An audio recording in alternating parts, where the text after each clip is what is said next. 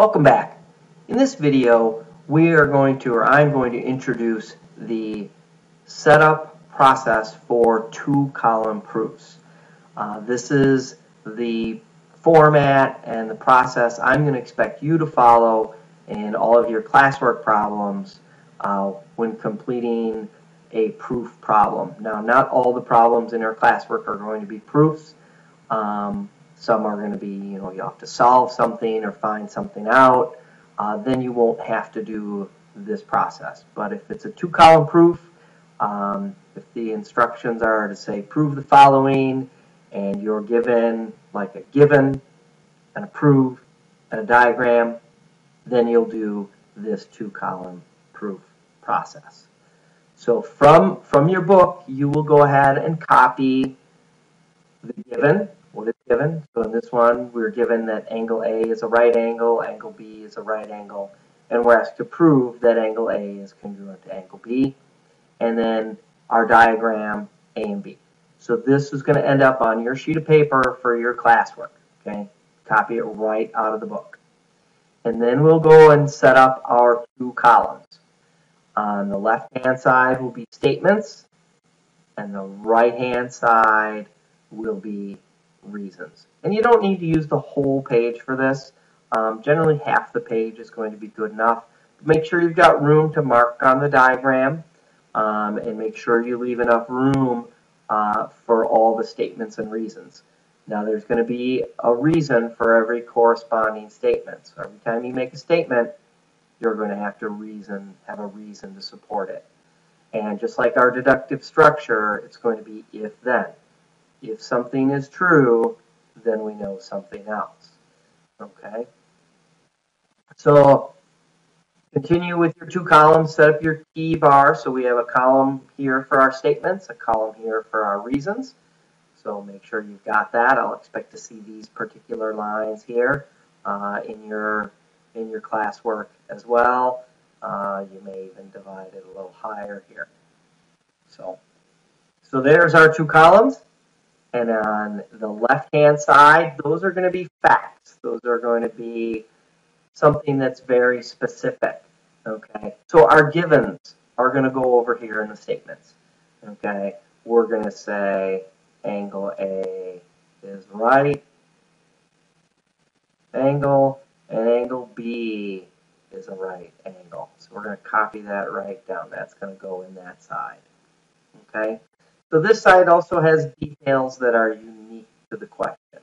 And then we'll continue following through the process. And we will number our statements. So we make a statement. Statement number 1, A is a right angle. Statement number 2, B is a right angle. Okay. Now our reasons, well, I think I continue numbering here. So we're going to work our way down, step 4, step 5, step 6.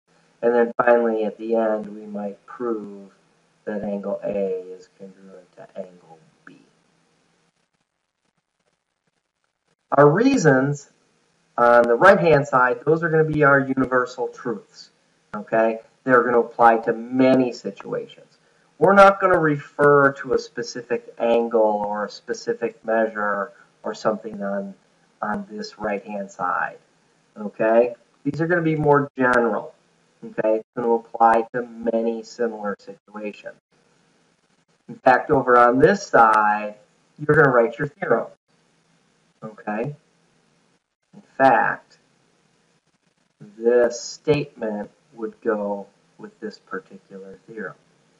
Okay?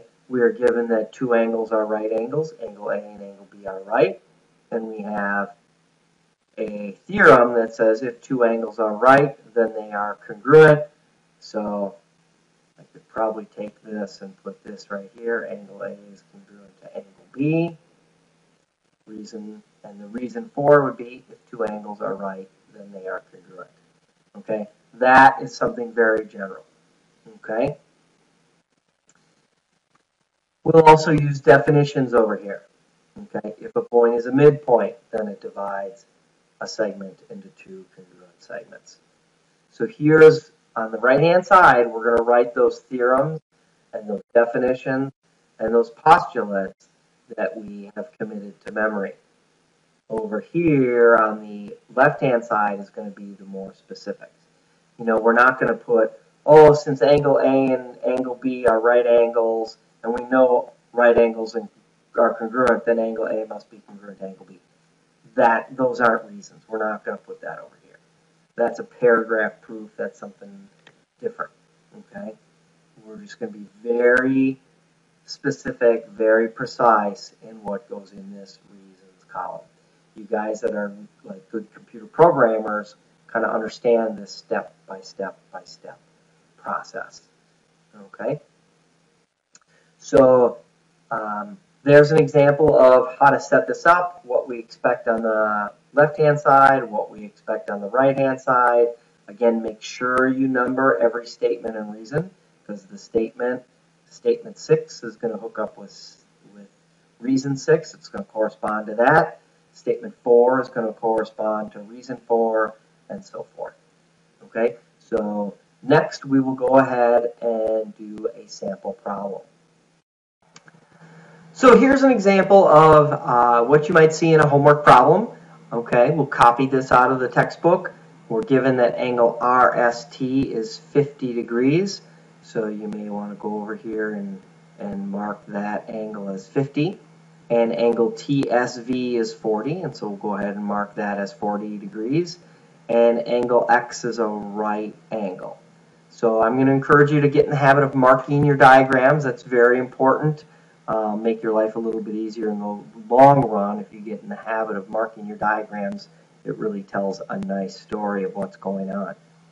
Okay, and then we want to prove that angle RSV is congruent to angle X. But we'll need to go through the two-column proof process. We can't just say, oh, it's really obvious that those are congruent. We've got to state why. So copy your statements and reasons down. Draw your two columns. And this is not as easy as I make it look. So our first statement, angle RST equals 50 degrees. And how do we know that? Well, that was given. And notice I'm numbering my statements and my reasons. That's reason statement 1. Statement 2, angle TSV equals 40 degrees. And that is also given. Now, if you want, you can write all your givens down at once. A lot of guys like doing that. Sometimes I like to go ahead, and if I already can deduce something, if I know something, or if I come up with a conclusion based on one or two givens, I'll go ahead and do that. So I'm going to go to step 3, and I'm going to say that angle RSV equals 90 degrees. Well, how did I know that angle RSV is 90 degrees? Well, RST and TSV, 50 plus 40 is 90. That is addition. So I'm not going to say it's obvious or because, but I did addition. 50 plus 40 is 90. And then I also know that angle RSV is a right angle. I need to get these to be the same. Either I need to get this right angle back to 90, or I need to get this 90 to become right. So my language is consistent. So I'm going to say angle RSV is right. Well, why is it right? How do you know that? Let's think about our if then. If what, then what? Well, if an angle, any angle, not RSV, but any angle is 90 degrees, then it is right.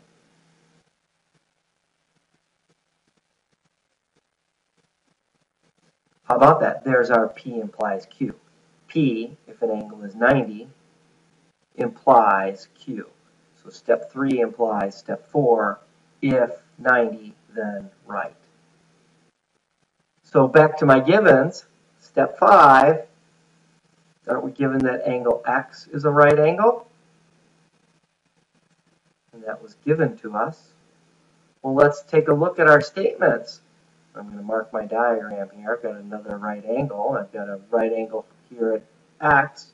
Well, if angle X is a right angle and angle RSV is a right angle, What do we know about right angles? Of course, we know that all right angles are congruent, or if two angles are right, then they're congruent. So step 6, I can say angle RSV is congruent to angle X, and my reasoning is if what?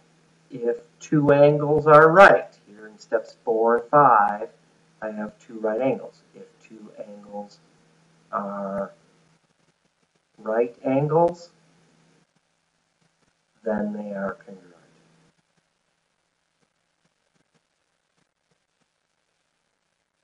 So I use that particular theorem. Okay, some new things here. Addition is new to you. This is just the definition of a right angle. If an angle is 90 degrees, then it's right. It's our simple definition of a right angle. And then our theorem, if two angles are right angles, then they're congruent. So there is a sample of a two-column proof. This is the kind of thing I would expect to see in your homework. So you're going to start compiling a list of reasons.